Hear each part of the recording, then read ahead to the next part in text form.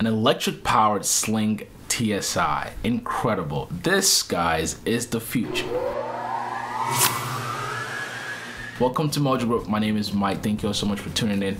Today's video is something incredible that I want to share with you. Whether you've been following this channel or perhaps you've been following the company behind this electric powered airplane, I just think it's an incredible thing. Now, those of you who are new to the channel, again, my name is Mike. Thanks so much for tuning in. Make sure you subscribe with the notification bell on. But in today's video, we're going to check out a Sling TSi with an electric motor. This project is currently codenamed the e-Sling, and it's been put together by a team in Germany. Basically, they're building a battery cell coupled with an electric motor, and with that, you don't need fuel to fly a Sling TSi. A few years ago, before they started this project, actually, one of the lead team members, Alexander, reached out to me and just to let me know that, hey, we're doing this.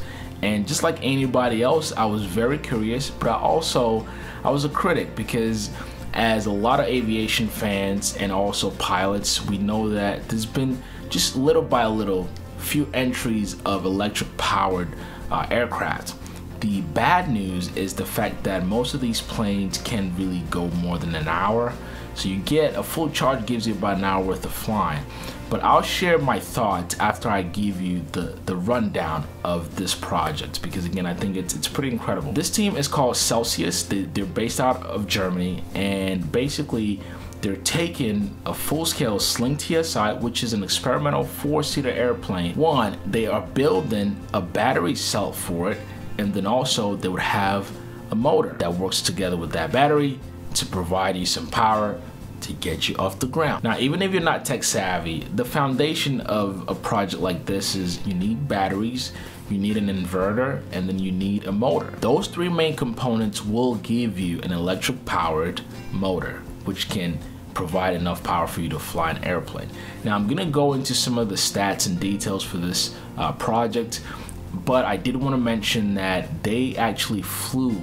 They had a first flight last month, and this is 2 years in the making. The motor used here is brand new. It's not a Rotax or anything like that. They built out this motor and also built out the battery cell that is going to work with this.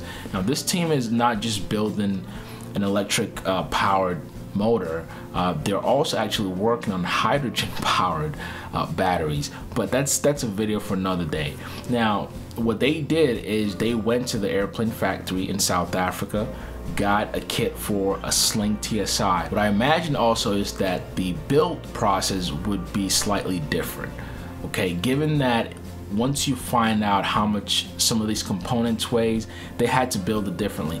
But ultimately what they ended up with was a full-scale, fully built out 4-seat Sling TSi, but with a different motor on the nose, or in the nose. And that motor puts out about 110 kilowatts of power. That only gives you a range of, say, 100 miles. Again, to the average pilot, that's peanuts, right? But if you just think for a moment what was achieved here, what is being achieved here, it's pretty darn amazing that you can build something in such a short period of time and have it fly you 100 miles. Now, here's some of the stats that we have on this e-Sling. The entire gross weight of the airplane will still remain the same, which is about 950 kilograms. That's roughly 2,200 pounds in US conversion. Now, once you take out fuel tanks and replace those with batteries, which is another cool concept I thought here, in the design of this plane, they basically used the same place where you would put your fuel and put batteries there instead, which is the wings of the airplane. Now, here's the thing.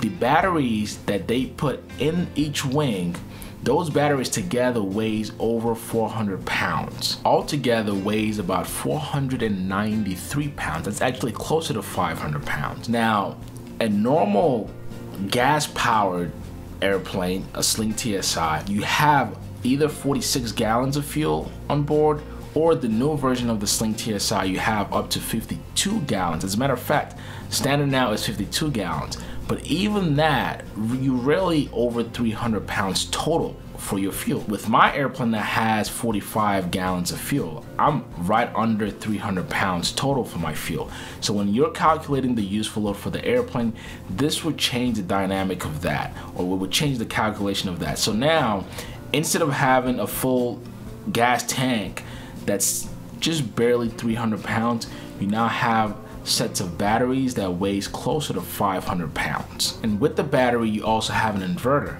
and that weighs roughly 16 pounds. And now you have your motor. That's what's gonna spin your prop and hopefully pull you up and get you cruising in the sky. Again, the motor used here was also developed by e-Sling or Celcius.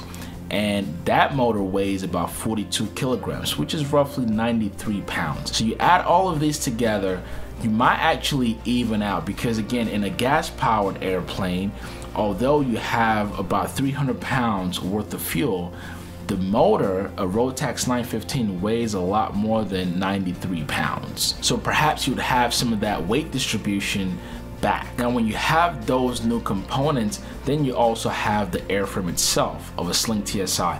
Again, nothing much is changing here. It's the same airframe, same 4 seats in terms of the interior, and then your avionics. I actually think the avionics here is pretty cool. Being an experimental airplane, you can always swap out for Garmin or Dynon or MGL, whatever the case may be. But you see something cool here is with an electric power, you're not really looking for a bunch of mechanical stuff on your engine page. You're just looking at your battery percentage, which I thought was pretty cool.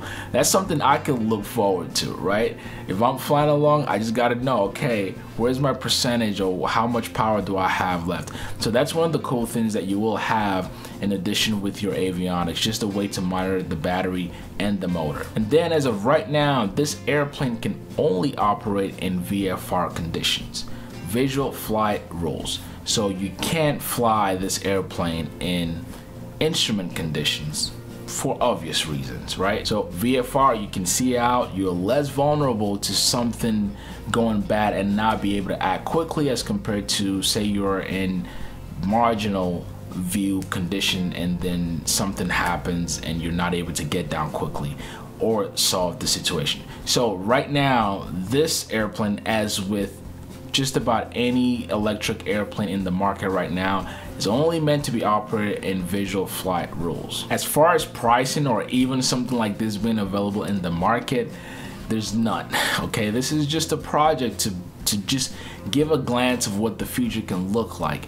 I can't imagine how much something like this will cost when it comes to the market, but a good comparison would be the E-Flyer, which is another electric powered airplane that we've covered on this channel. And those are going for about $500,000, the 4-seat version. The E-Flyer has 2 seats and 4 seats. So I imagine something like this actually make it to the market, a fully built out Sling TSi with an electric motor.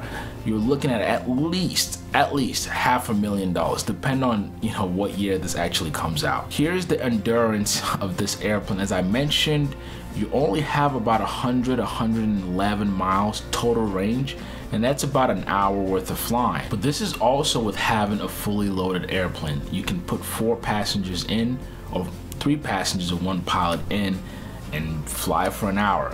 Now again, it's not as practical in the real world currently if you can only fly an hour. Mostly maybe you can fly around the pattern, do 2-3 touch and goes, and then boom, you're done. There are no specific information yet on how you actually charge the battery, but I imagine it's going to be the same process as you would charge an electric car. Just plug in the wall with the right power output and you should be good to go. Now again, this is just in the early stages, so I know all the critics out there, and you can leave your criticism in the comments. I want you to look at this in a different glass, or have a different perspective. Electric powered airplanes is happening, and at some point it will take over the industry. The fact is, just like the automotive industry, the aviation industry is also looking for alternatives when it comes to energy. Right now we burn a lot of fuel, okay? And maybe it's not as healthy for our environment and planet Earth. I'm a pilot, I love to fly, so I'm totally the wrong person to be advocating for alternative energy, but truly I do care about these things. And although some of the new technologies that we've seen so far, particularly with the e-Sling, gives us very little, that's not to say that in a year, 2 to 5 years, that we wouldn't have an actual airplane that can go 3-4 hours, which is about what you would get now. Right now, in a normal Sling TSi, you can actually fly up to 8 hours in a normal Sling TSi. But if you can get a great airplane, electrically powered, that can go 3 to 4 hours, you've hit the jackpot. But outside of practicality, I think safety also comes to the front line here. Now, in your mechanically powered airplane or a gas powered airplane, you have some assumptions. They're predictable because basically we've been flying these things for 100 years or more, right? So you have some predictability there where you can know, okay, this is how much fuel my airplane burns, this is how much reserve I need to have, blah blah blah, all that stuff that you would do in a normal flight plan. Now with an electric powered airplane, I'm not sure how, and these are questions that a lot of people are asking about, both pilots and also AP mechanics, just people around the industry. Okay, once we have an electric powered motor, okay, what would the maintenance look like? More than likely you'd have less maintenance, but also in actual real world flying, what are the safety measurements? What are the backups, right? So for example, with a gas powered motor, your only backup is to have enough fuel, reserve some fuel for your trip. So you can have an hour, 2 hours worth of reserve, depending on how far you're flying. And then also you couple that with having backup batteries for your avionics. Now, with an electric powered motor where all of your power source is coming from a battery, do you then have backup on backup batteries? Or also, is everything in that airplane, both the motor and the avionics and your electric switches, taking power from the same source?